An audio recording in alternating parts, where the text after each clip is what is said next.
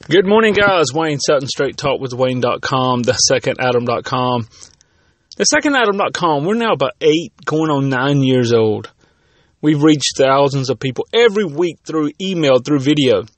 But I often go back and look at the very reason we started the Second Adam. It was to pray for other people. It was truly to pray for other people, to let them know that someone cares, that someone can cry out and pray for them. Our prayer team, that's what we do. But I want you, yes, do I want you to go to thesecondadam.com, put in your prayer request? Yes, because I believe God moves and miracles occur. However, I want you to consider, who can you pray for today? Job, when he prayed for his friends, he found his breakthrough. We see in the word, pray ye one for another that your prayers may be answered. The prayers of a righteous man availeth much.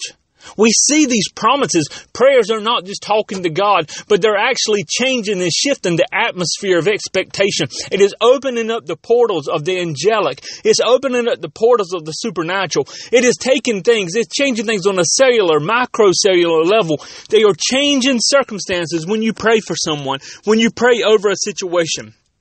I'm excited today because I'm seeing prayer requests that I have placed years ago that are coming up. They're coming up even today. They're coming up in the next 6 months. I see things coming and forming together.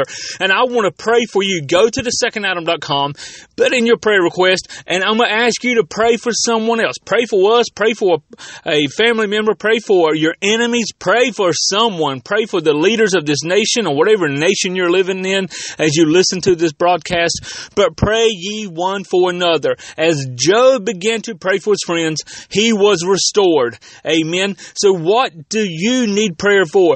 Find someone that's in the same situation. If you have diabetes, find someone with diabetes and pray healing over them. If you have cancer, find someone with cancer and pray healing over them. If you're in a bad relationship, you're a broken relationship, find someone else and pray over them, expecting God to move. Listen to me. The enemy will tell you, well, you can't pray for this person and you can't minister in this situation because you're in it too.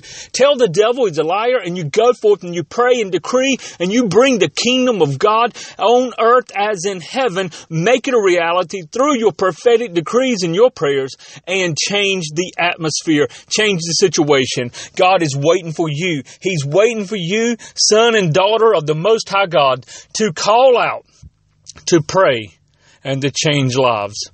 I want to say thank you from thesecondadam.com. Put in your prayer request. Thank you for our partners.